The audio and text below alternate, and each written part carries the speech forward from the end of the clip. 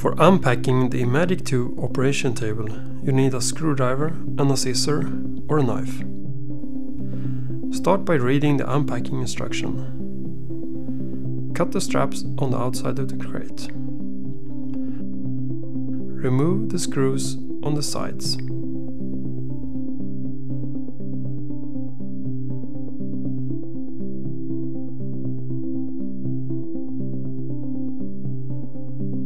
Remove the lid. The lid is used as the unloading ramp later. Remove the cardboard sides. Remove the bumpers inside. Cut all the remaining straps and remove the box. Remove the triangular ramps attached to the pallet.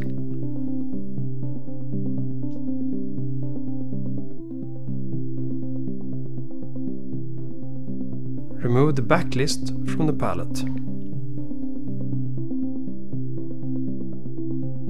Remove the back fixation list from the pallet.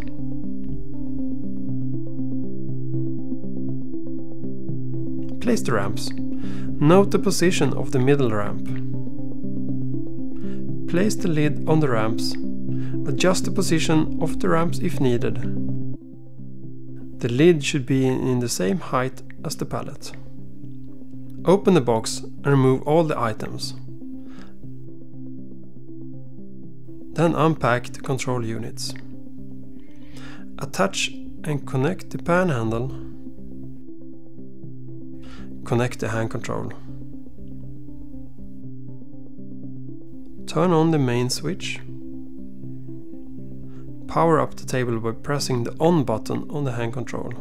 Unlock the table by pressing the unlock padlock key on the hand control. Carefully unload the table from the pallet.